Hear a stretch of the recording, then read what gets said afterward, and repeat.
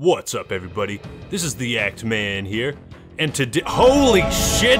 What? MCC got an update?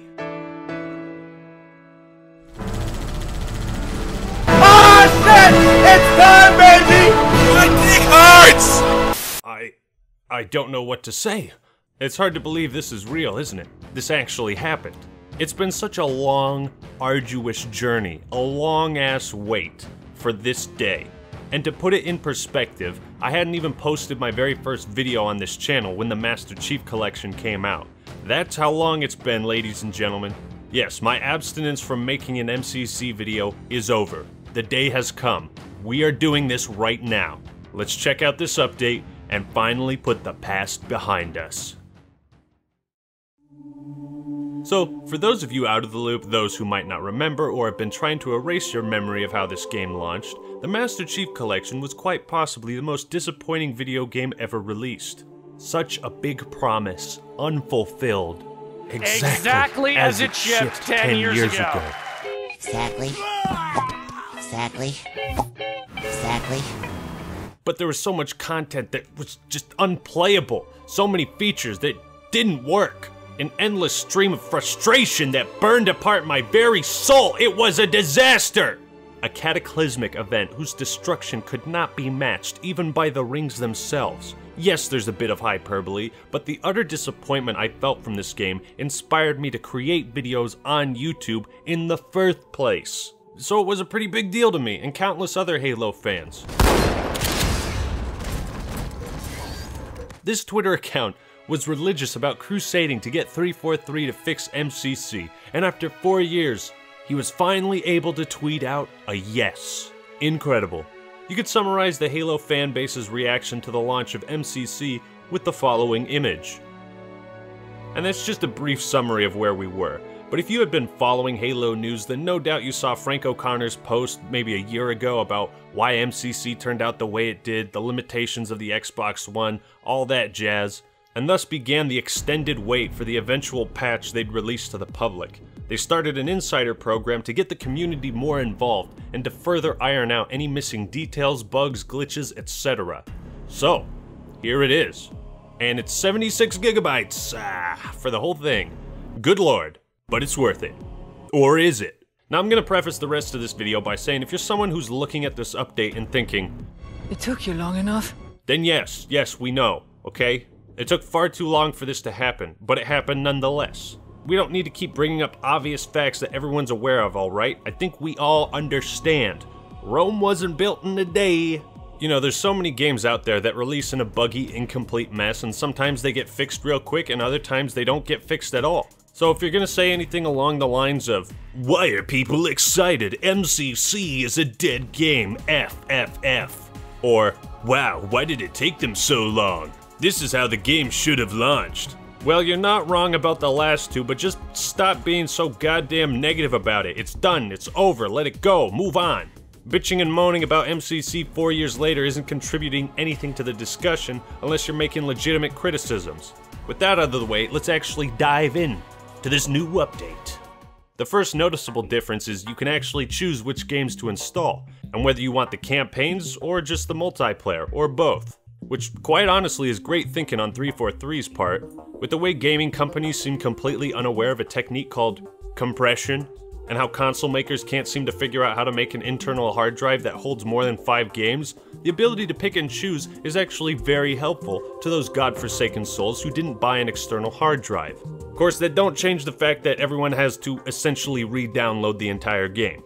Bit tedious, but there it is. You might also notice the menus are completely different. They got a new backdrop and everything, a fresh coat of paint across the whole game.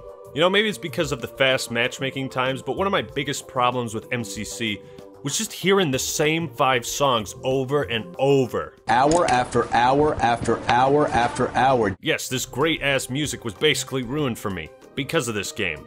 But I don't feel or experience that type of irritation anymore because there's an option to turn down the volume. Hooray!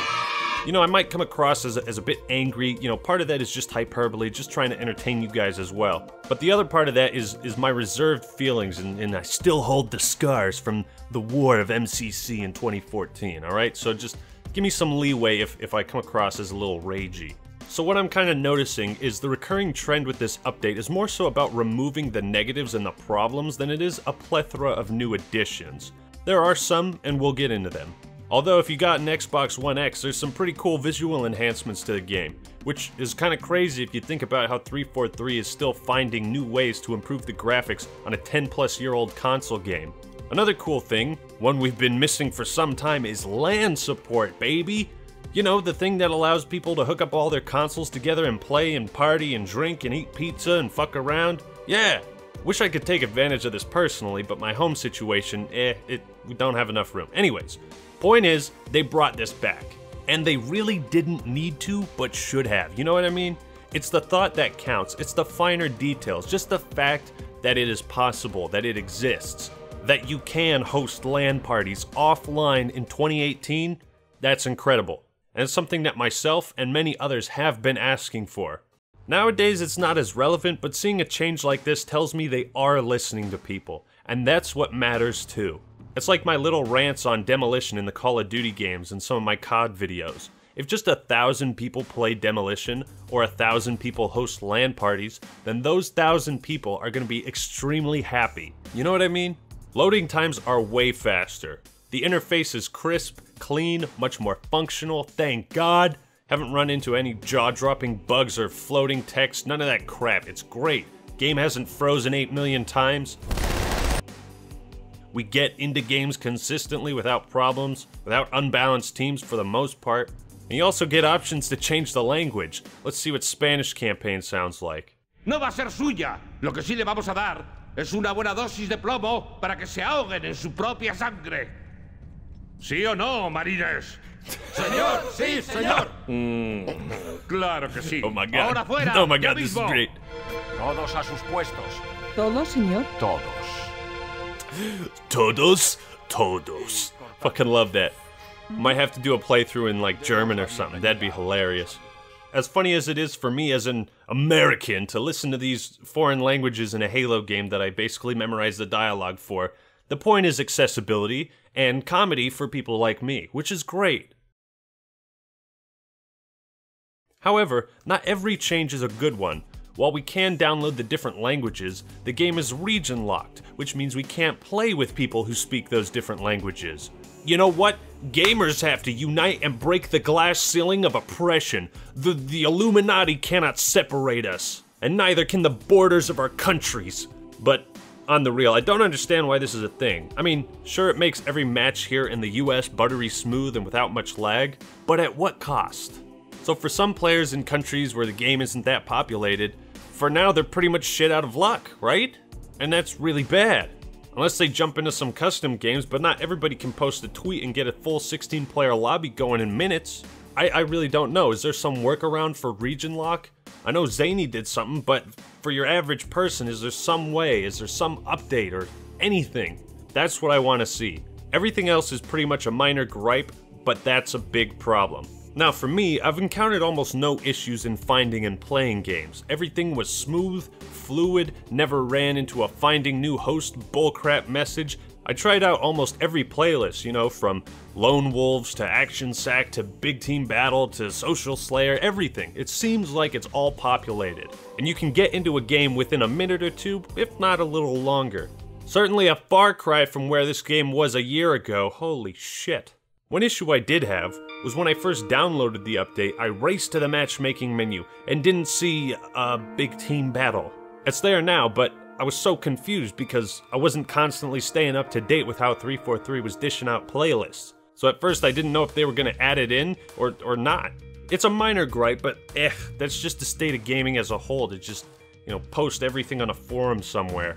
There is clarity in the daily message now, so thanks for that. There's also a buttload of playlists, which could end up splitting the population too much, but because MCC now allows you to pick and choose which games you want, having this many playlists means that nobody is left out or feels like there aren't enough playlists for Combat Evolved, Halo 2, Halo 3, or Halo 4, that sort of thing. Best part is the game doesn't kick you back to the menus. I mean, you keep searching, but the other people just like get kicked out or something. It's weird. A little bit better than just getting forced back to the lobby though. You can just keep playing, keep queuing, hooray! Let's celebrate things that were in a Halo game 10 years ago! But seriously, I'm glad this feature is here. So, other things I noticed, the Halo channel still doesn't work. Yep, it doesn't work. Unlocked avatars and nameplates don't tell you what you did to unlock them. The leaderboards load way faster, but it bugs out whenever you try to change the filters. You get to see the server ping in different countries, which would be helpful if the game wasn't region locked. While these are small annoyances, what actually irritates me is the game no longer has a voting system, which is good because now you don't play the same thing every time, but it's also bad because there's no veto. So what you see is what you get. I'm not even joking. Last night we got standoff 5 times in a row. Please implement veto. The other annoying part is you don't even see what game mode you're playing before the game starts. Why? But yeah, aside from the nitpicky stuff, this is it. This is what we waited for. So did it turn out the way I hoped? Yes. Yes, it fucking did. Everything except the region lock. Now, despite all my pet peeves with this MCC update, don't think for a second that I would go back to the old version. Don't think for 1 minute all these issues I'm bringing up are things that are discouraging me from playing. This is miles better. Improved in pretty much every single way. Scratch that, improved in every single way. Yes, this is the way MCC should have launched back in 2014. Yes, this update took far too long to come out, but it's here, it works, and it's glorious. This is the Master Chief Collection video that I wanted to make, not some rage-fueled, hate-mongering, I'm being passionate right now and a bit angry, hyperbolic, I'm fucking losing it because I never expected this day to happen, to come the way it did. I hope you understand, but this is the way I wanted to do an MCC video, to talk about why it was so good, and now I can finally just put it all to rest. It feels so good to be able to say good things about the Master Chief Collection, to not worry every time I boot up the game if the parties are gonna just fuck up, or I can't join my buddy's lobby, or we can't find a game, or it's searching for players, it's connecting to session, failed to connect. I don't have to worry about that anymore. I no longer have to worry about MCC being playable when I just want to relax and have fun. And that's all I ever wanted. That's all I ever needed.